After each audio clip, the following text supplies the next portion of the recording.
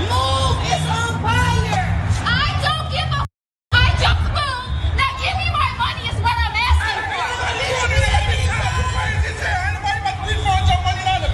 Y'all was just laughing in there. Now you want to come out here and act serious?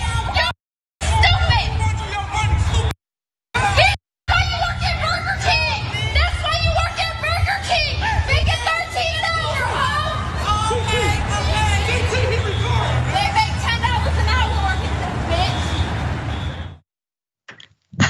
I would have gave her the keys and the code. Here's how you get up in here. All right, let me give you the keys and the code. This particular Karen wants a refund. The Burger King is on fire. The Burger King is burning down. Okay, all of the employees are out of the facility because it is burning to the ground. She pulls up because she's demanding a refund. Let this be a lesson of what not to do when a building is on fire. One woman was visiting a Burger King drive-thru when the building started burning. Fire alarms blaring, okay? The Burger King employees evacuated. Why? Because they're smart. She's not. All of a sudden, the woman in the red car pulls up to the Burger King restaurant window and demands a refund on her Burger King food. And then she insults everybody. She goes on to berate them, saying, this is why you only make $13 an hour. One employee shouts back, we only make 10. But still, you're not getting a refund.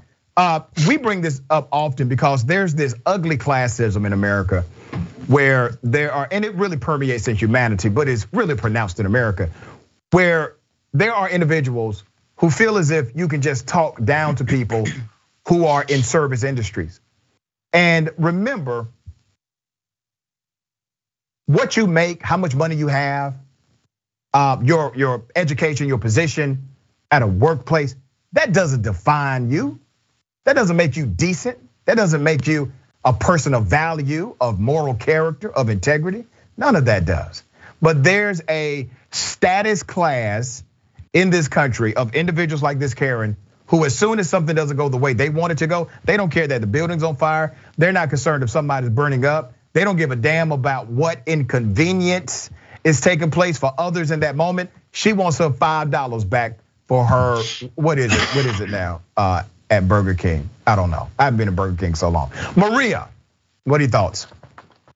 You mean you don't miss that charbroiled? Charbroiled, that's what it is. No, I don't. I think that was chemically induced. Anyway.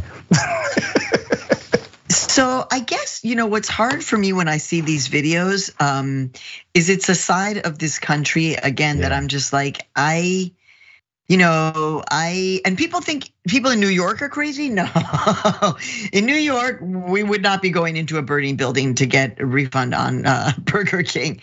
So I'm just saying, it makes me very sad. The whole idea that she would be coming back to try to get that amount of money returned, and then that she would be yelling at the employees and insulting them. Yeah. And you're right. One of the things we don't talk about in this country is class, but it is a way in which we are so divided, and all of the messaging around class. That's right. Is that if you are of any kind of class that is not the super rich, there is something wrong with you and you are less than a human being. So this is just a sad reminder, Rashad. I mean, I'm laughing, but I'm also really sad. Well, you have to laugh not to cry at much of this stuff.